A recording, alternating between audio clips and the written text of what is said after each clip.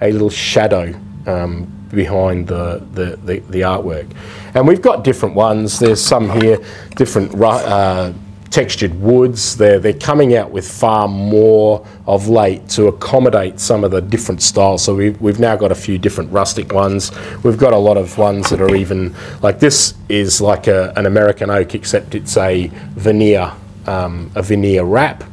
So it's still just an obèche timber on the inside, and they've wrapped it in an oak finish.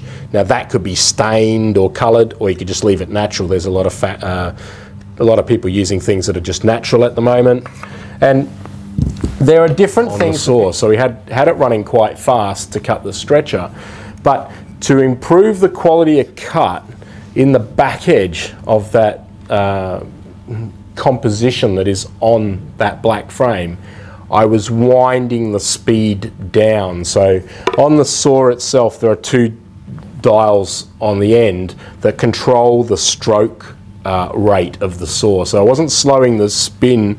It's like 36,000 or 3,600 revs on the saw. What I was doing was slowing the drop rate of the saw and still keeping the return stretcher. I'm going to take a little bit of sandpaper, and this is just, some people don't do this, but it is advisable. Take a little bit off the edges of that corner. You don't really want to have sharp corner, and that's just so that you don't rip the canvas. It's just common sense, but some people don't do it because they just have a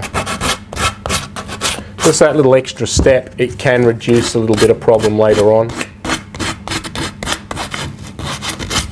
And what we're going to use, we're using an Airline. This is just my blower. We're going to take that off. Do this, because what happens, we then put that on the list and it becomes something that we do. It just happened that Jamuna wanted to have a look at any tips with floater frames, and so today we did a floater frame, which is relatively simple, but there are traps that where you may not get it positioned right. It may not, although it looks simple, there are recipes where it can be a problem. Some people put that frame right up hard on the canvas. I like to have the little space. Some people like a lot of space, but that's where